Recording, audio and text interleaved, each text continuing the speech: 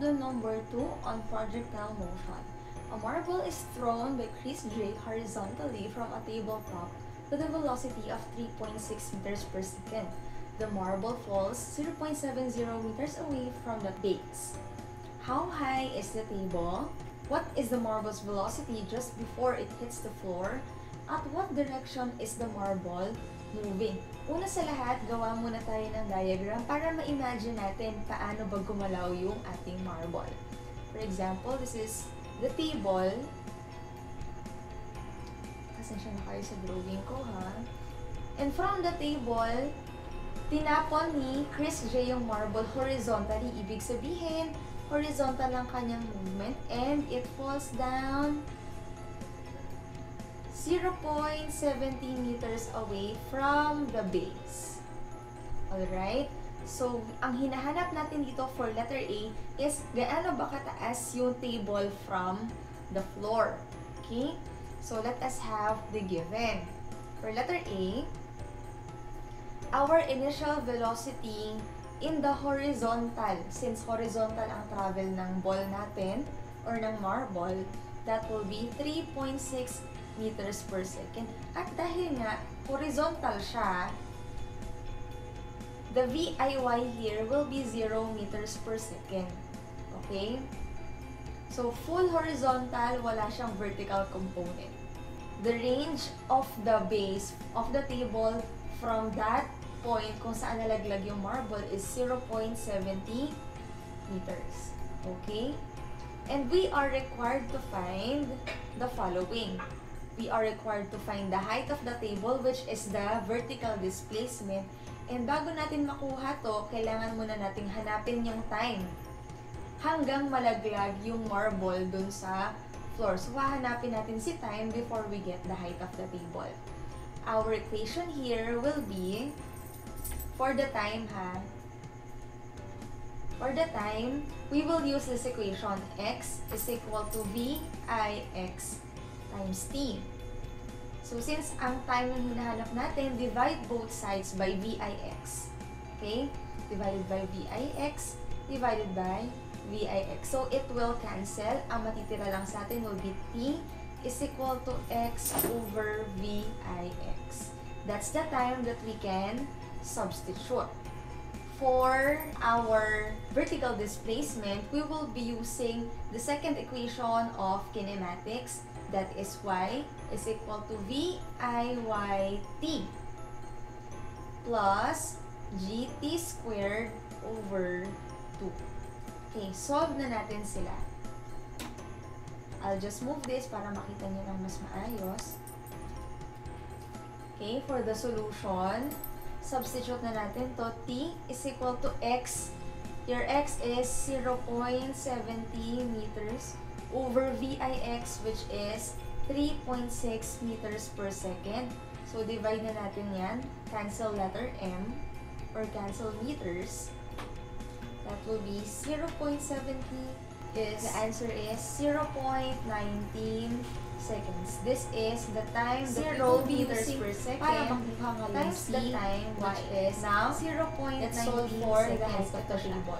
Okay. Substitute natin y is equal to VIYT. VIY is plus your g, which is 0 meters per second times the time, which is 0.19 seconds. Ito siya. Okay?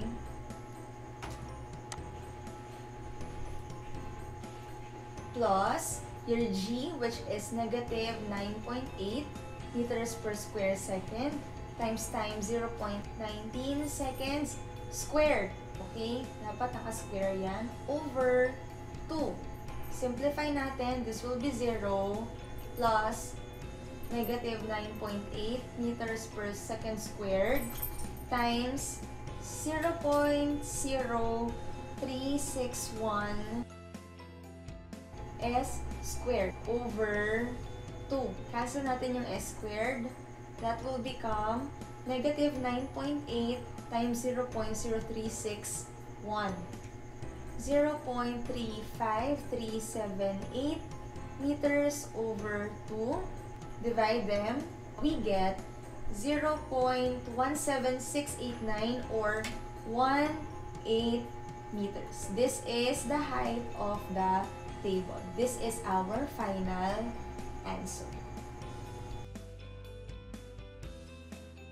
Letter B na tayo. Hinahanap dito yung velocity ng marble bago siya malaglag sa floor. Okay, so given pa rin natin will be Vix is equal to 3.6 meters per second. At dahil horizontal yung travel ng marble natin, we can say that Vix is equal to Vfx. Okay, so Vfx natin is 3.6 meters per second as well. Viy naman is still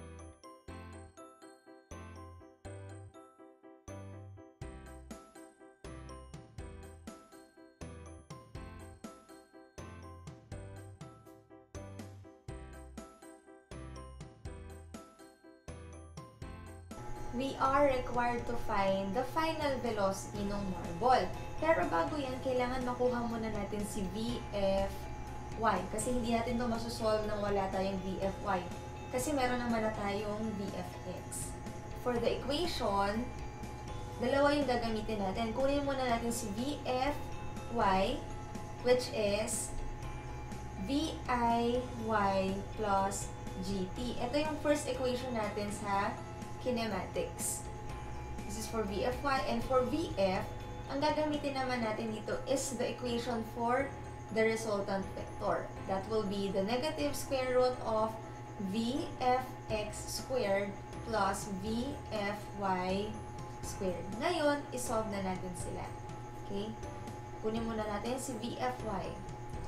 So, Vfy is equal to Viy, which is 0 meters per second, plus the g, which is negative 9.8 meters per square second, times the time, 0.19 seconds.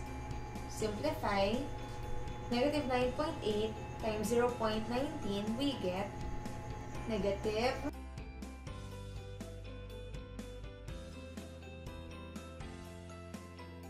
ngayon, pwede na nating isolve yung ating final velocity.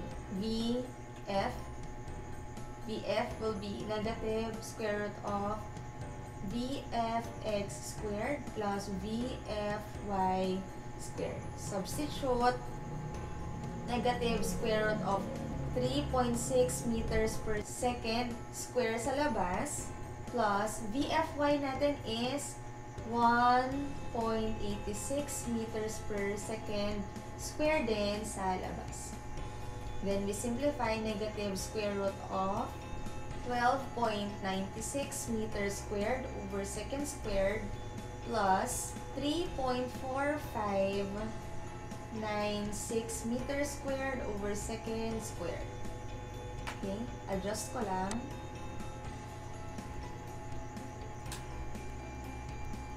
Answer is 16.4196 meters.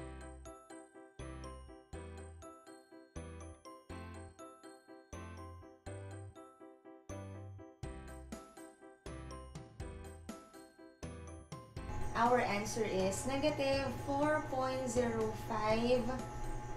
meters per second. This is the final velocity of the marble as it reaches the floor. Negative. Bakit siya naging negative? Because it is going downward.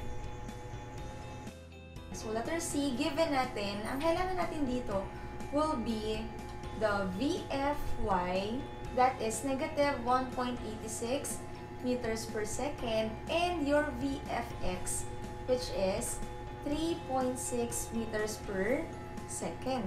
We are required to find the angle on which the marble is moving. For us to get the theta or the angle, ang equation na gagamitin natin will be theta is equal to the inverse tan. This is inverse tan raised to negative 1. Vfy over Vfx. Basically, ganyan lang siya. 0.86 meters per second over Vfx, which is 3.6 meters per second. Okay, you just press yung inverse tan, that is shift